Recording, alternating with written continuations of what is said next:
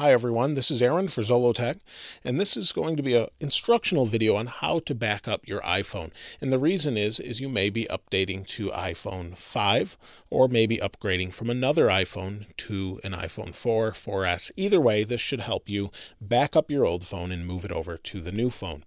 There's two ways to do that. One is through iTunes. That's pretty straightforward. On Windows or Mac, plug in your iPhone and back up. It will sync everything and keep everything on there, and you want to make sure that you're syncing your photos as well. Those options are in iTunes. For those of you that are using iCloud though, it's a little bit different. What you want to do is go to Settings, so locate your Settings button, open Settings, scroll down until you find iCloud. Once under iCloud, you have a bunch of different options for syncing, but what you want to do is scroll down till you find Storage and Backup. Here it shows the available storage. I actually have 25 gigabytes grandfathered in from MobileMe that I'll have to pay for later on if I decide to keep that. They will give you 5 gigabytes free. What you want to do is make sure that iCloud Backup is turned on. Once it's on, scroll down and you can back up now. It generally backs up every night if you have it on already. And what you want to do is back up. So I'll back up now. It says I backed up at 2:02 a.m. yesterday. It will estimate the time remaining, and then I can go on and use the rest of the phone. Once this is backed up, that's pretty much all I have to do. But you do want to make sure that on this main screen here for iCloud, that if you have photos you want to save through iCloud, that you have PhotoStream on. If you go to PhotoStream, you have the option to turn it on or off. It's off by default. You also have documents and data. You can sync all of this. I choose to sync it all. You can sync all or none. It's up to you.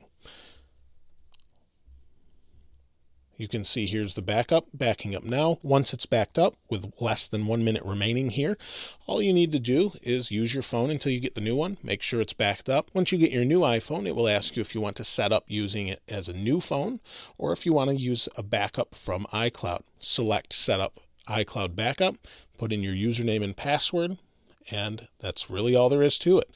Now it does take 30 minutes to an hour to totally back everything up, but once it's backed up, all of your icons will be right back where they were, all of your documents, all of your saved games, everything will be right where it was. In any case that I've ever done it, that's really all there is to it. Now the final thing you'll want to do is wipe your phone when you get rid of it. In order to do that, you want to go to General, under Settings, down to Reset, and then Erase All Content and Settings. Erase iPhone, it will ask you again just to be sure, and then it will reboot your phone, and when it comes up, it'll be as though it was a new phone. Now, again, you'll want to make sure that your photos are backed up. I actually don't just back them up here, I back them up on my computer as well. So that means either using iPhoto or another photo application on your computer. If you have Windows, you can browse the photos and grab those as well. But make sure you have them. Here you can see it just finished my backup, and that's really all there is to it. So if you have any questions or any concerns regarding that, please feel free to place those in the comments below. If you haven't subscribed yet to this channel, please subscribe. As always, thanks for watching. This is Aaron. I'll see you next time.